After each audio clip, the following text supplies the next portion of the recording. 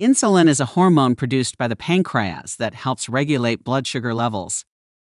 This video introduces the different types of insulin along with their respective properties and uses. So let us dive in and explore the different types of insulin.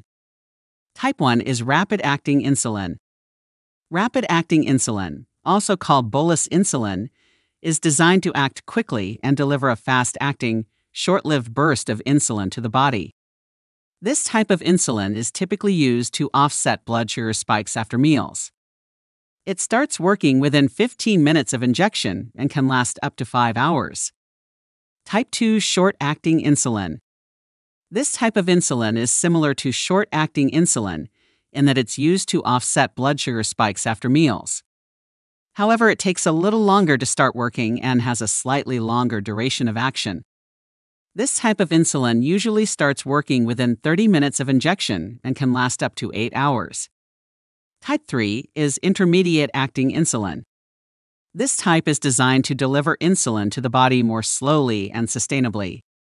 This type of insulin is usually used to regulate blood glucose levels between meals and overnight. It starts working within 2 to 4 hours after injection and can last up to 18 hours. Type 4 is long-acting insulin. Long-acting insulin is designed to deliver insulin to the body slowly and steadily over 24 hours.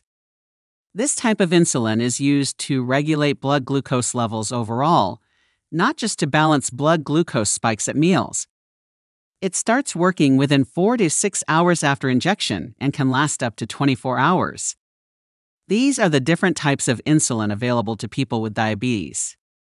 It's important to know the unique characteristics and uses of each type of insulin so you can work with your healthcare provider to find the right type and dosing regimen for your specific needs. If you have any questions or concerns about insulin, don't hesitate to talk with your healthcare provider.